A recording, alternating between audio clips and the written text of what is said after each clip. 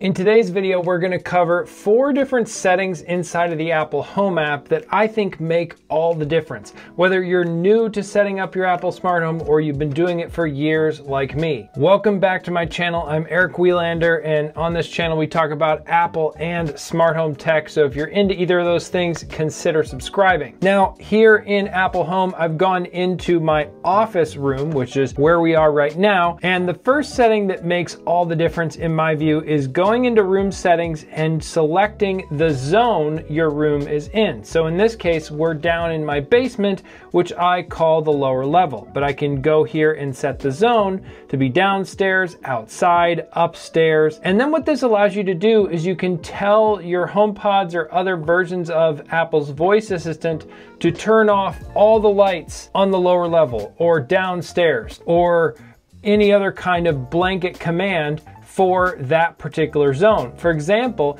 if you want to play music that you're currently playing on one HomePod, if you want to play it on all the HomePods or other AirPlay speakers you have on that floor, you say, hey, and then the voice assistant, play this music downstairs, and it'll play it all over the downstairs zone. But that's only if you get this setting right where you assign the rooms to a particular zone in your home. And of course, if I wanted to create a new zone, I could just create a new zone here and have that be where this is. And the other cool detail here that I really like is that you can have a room in multiple zones, because there might be some kind of gray area where you want a room to be included in multiple zones. For this, I'm just going to keep it at lower level because that works for me. But either way, think about the zones you want to put your rooms in, because it makes it so much easier to command music or lighting in your smart home. The next thing on my list is, if you see here with my scenes in my office, and this applies across my home,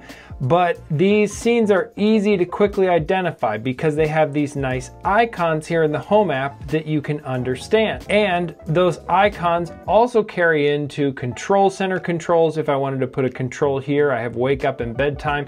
Those are actually shortcuts, which I'll get into probably in a different video. And this is a setting that's pretty easy to change. So let's say I want to change this office dim to give it an icon. It just has the default home icon right now. I can go ahead and hit the edit scene option and then tap on that home icon. And then I can choose the color I want, as well as any particular icon. Maybe I want office dim to be associated with a gaming scene, right? So I pick the game controller, hit check.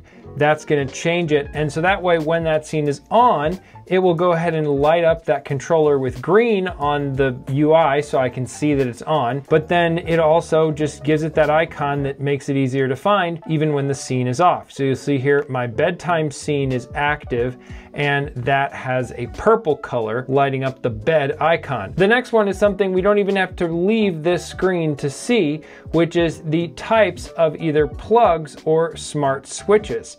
So if you have smart plugs in your home, you can customize the type of those smart plugs. So for example, I have this Philips Hue smart plug here, and I can go into accessory settings, and you'll see the room is assigned the office, of course.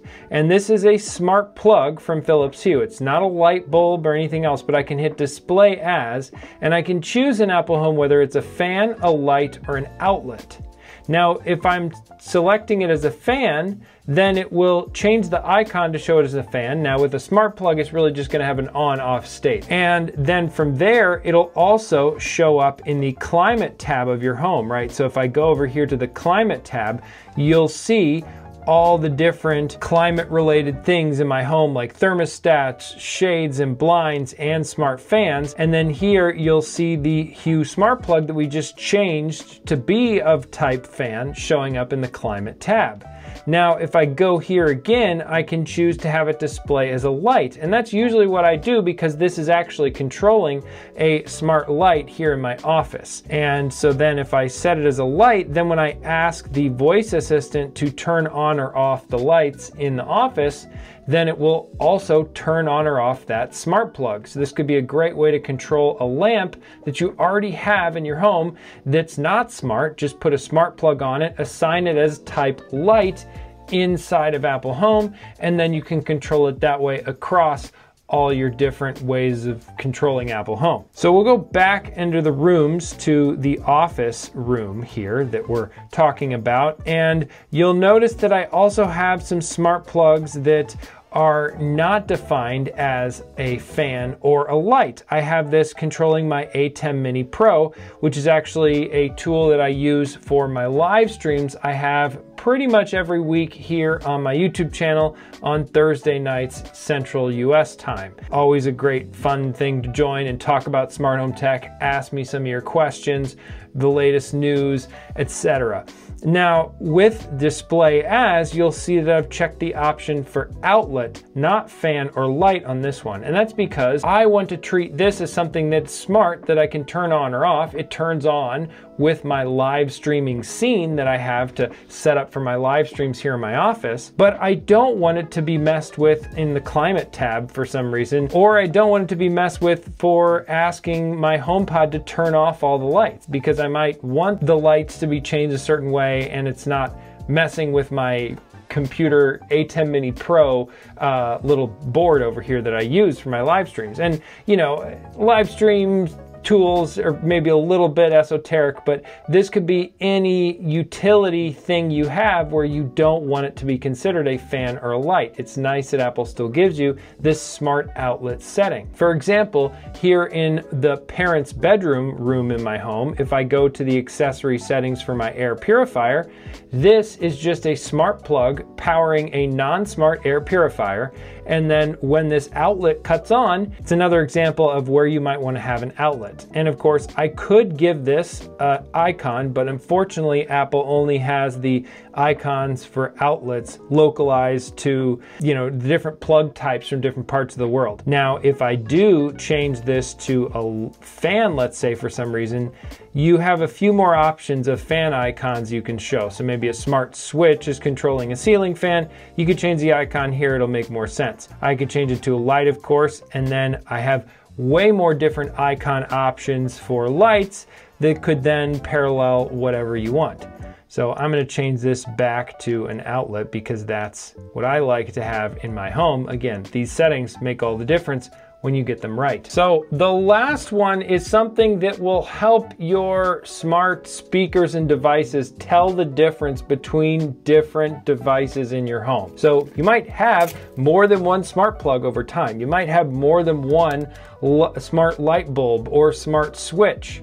And then you might call one of them, let's say in your living room, you might call it a lamp, right? But if you call all of them lamp, your HomePods might have trouble differentiating, well, are you talking about all the lamps or just the one in this room? And it can kind of guess based on some of the context of what you're saying. But it's generally best, in my opinion, if each accessory across your smart home, each, you know, different thing you have, has a unique name for it so that you can refer to it directly, and it just helps your HomePod understand what's going on there.